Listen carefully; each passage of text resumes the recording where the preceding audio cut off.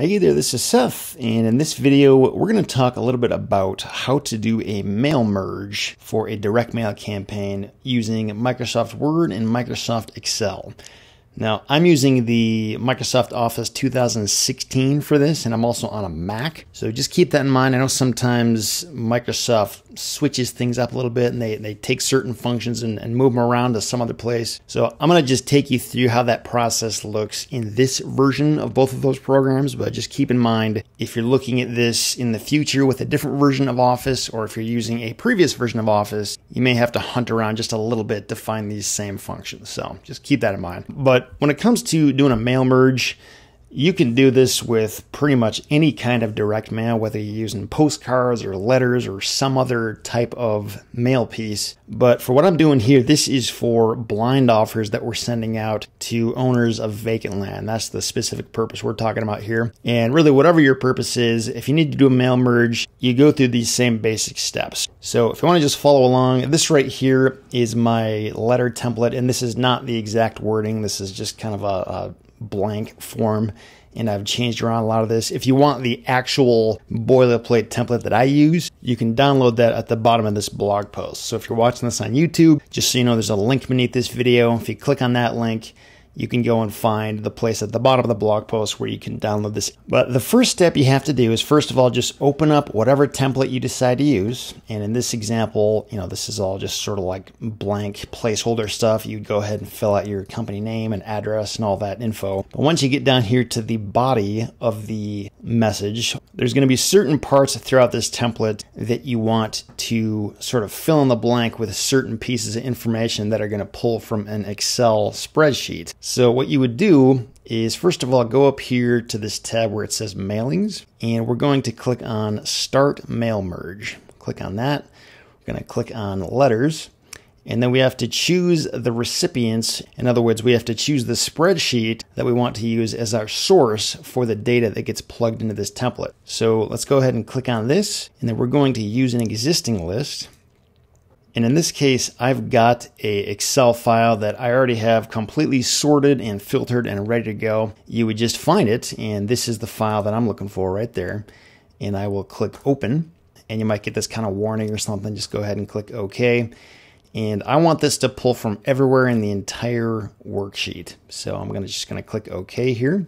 And just so you know, this right here is the spreadsheet that I'm working with right now. And what I want to do is pull information from certain things that I have designated up here at the top. So when we go back here to this section, the first merge field that I want to insert here is for the date. So what I did here is, I'm assuming that all these letters are going to reach their recipients either on January 26th or shortly after January 26th. So that's why that date is plugged in here for every single one of these recipients. So I'm going to go over here and highlight date. We're going to click Insert Merge Field, and we're going to say Offer Date. That's what's going to go in there. And then likewise, the next thing here that I want to insert is the owner's name, address, city, state, and zip code. So we're going to highlight this.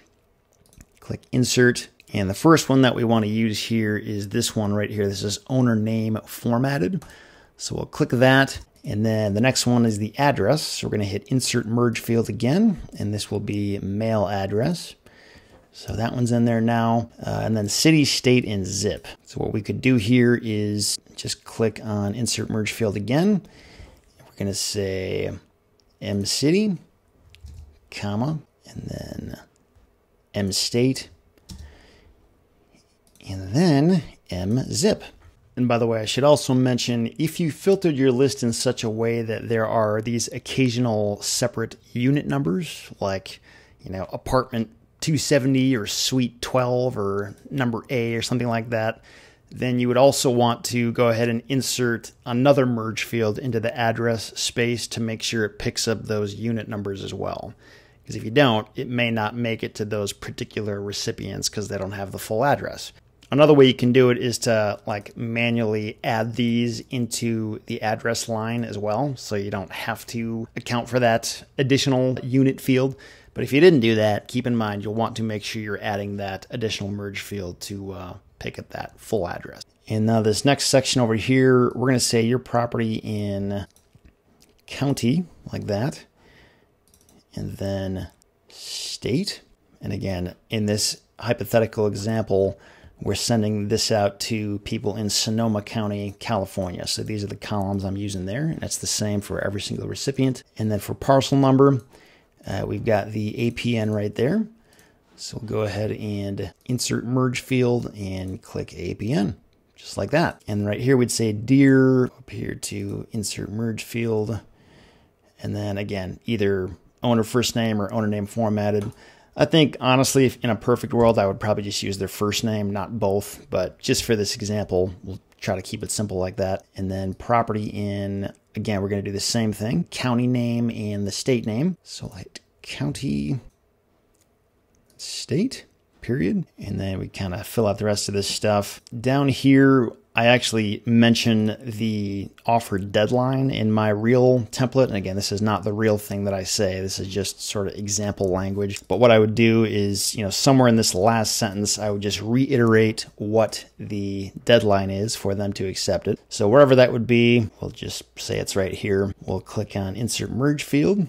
And we'll say expiration date, because this is the date at which they can no longer accept my offer anymore if they don't do it by February 5, 2017. And then this right here for name and title, this is going to be the same on every single letter I send out. So I would literally just type in my name and my title, like that. And then I would usually have like an image of my signature, like a JPEG or a PNG file. And I would just insert that picture right here at the bottom. So I could say insert and then grab a picture from file and just make sure it goes right in there. And then moving on over here to the purchase agreement, for the date, I would basically do the same thing that I did over on page 1, where I do insert offer date. And then for seller, I could just insert the name, mailing address, city, state, and zip, just like I did right here. Let me just do that exact same thing right in this section. Then for buyer, you're going to put your name and address. This is going to be the same on every single offer you send out. So just go ahead and put in whatever that information is. And right here, I would include language that says something like this in, and then insert again the county and state. And then for the parcel number, we will go insert merge field and put the APN like that. For the legal description, again, there's a couple different ways to do this. Depending on the list service you're using, some of them will actually include the full legal description with every single item. So if you have that, you can literally just find that legal description and insert it in there. In this case, another way to do it, just if you want to make it simpler, is to leave a space and then acres in Sonoma County, California. And for that matter, you could also use the merge fields to fill in that part. It's kind of up to you. For the legal description, all we're going to do is we're going to insert the lot area that we have right here. So we know how many acres each one of these properties is. So we will just say insert merge field and then scroll down here to lot area. And that's all we got to do. And then for the offer price, we can just highlight this piece here and say insert offer price, like that. And then back here, you basically just go through the rest of this document. In any place where you see these kinds of brackets to indicate where you need to insert those variable pieces of information, like for example, in this acceptance section, I insert the expiration date. So I would find wherever that is and then insert merge field and hit the expiration date. And then in the closing date section, there's also an area where I put in the closing deadline. So I would find that part of the paragraph and then insert the closing date section as well. And then for buyer name, this is where I could just type in the name of my company. So if it's ABC Company, LLC, just like that. And then I could print my name and then my title right here. And again, this is all assuming that I am buying this property in the name of an LLC. If you're making offers in the name of just yourself personally as a sole proprietor, then you wouldn't have to include this name. You would simply put your name right there, and that's all. And then this over here, I just leave blank so that the seller, if they want to accept it, they can fill that stuff out. And I've also got instructions down here where people can call me if they want to, and I actually have a pre-recorded voicemail set up if people do that, so that I'm not answering calls at all hours of the day. And then you can put your mailing address here, your email address there, your fax number. You're basically giving people every possible method to sign this thing and return it back to you if they want to. And keep in mind, when you're sending out really low offers, it's inevitable that you're going to get a lot of people who think you're crazy and are never going to accept your offer and may very well respond to you with some nasty response. It's just part of the game when you're sending out massive amounts of lowball offers like this. So don't sweat it. That's just going to happen. And that's part of the reason why I do have this voicemail system set up, is so that I can just get their message. And if they're mean, I just don't call them back. It's as simple as that. So, but yeah, that's how you do a mail merge with this particular type of template. Once you've got that done, the next thing you can do is basically go up here and preview the results and take a look at this letter and make sure it's actually showing up correctly. It's pulling the correct information. It's formatted the way you want it to be.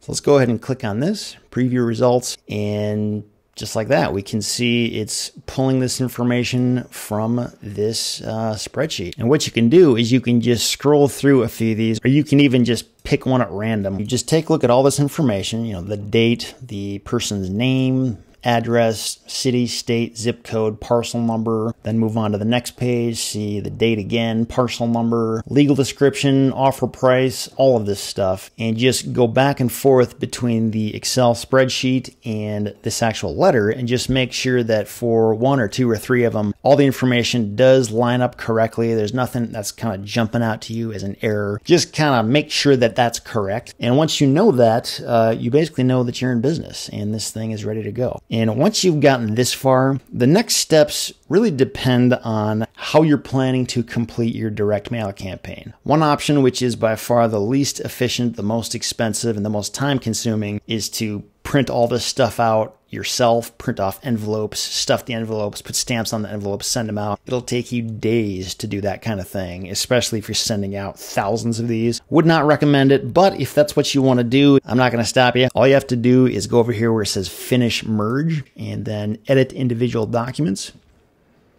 And what it's going to do is create a new Word document that includes those 2 pages for every single lead that you had on your list. So as you can see down here, this new Word document is building itself from that Excel file, and it's going to continue to do that until you have hundreds and hundreds of these pages. And you can literally go down through every single one of these and make sure they all look exactly right. And once they do, you just have to hit print, and it will literally print out all of those. And you would basically have to do the exact same thing with a batch of envelopes too, and then you could match them up and stuff them and stamp them and get them sent out. And I've done it before. It takes forever to do, and you're going to want to pull your hair out by the time you're done. So I would not recommend that. What I would recommend is going with an online mailing service, like a couple examples would be Click to Mail, or another one that I know of is called ITI Direct Mail at letterprinting.net. I've used them both. I think they're both good for different types of direct mail, and the prices are pretty similar. When it comes to this particular type of direct mail that involves a mail merge like this, they can both do it, but they work a little bit differently. And in the next video, I'm going to take you through the process of how to get this done, and I'm going to show you how to do it with the service that I prefer to work with. And I'll explain a little bit more about why when we get to that video. So if you want to go to that next step, follow along with me to the next video, and I will show you how to complete the final stage of this process and get your letters sent out the door. Thanks for watching. Talk to you soon.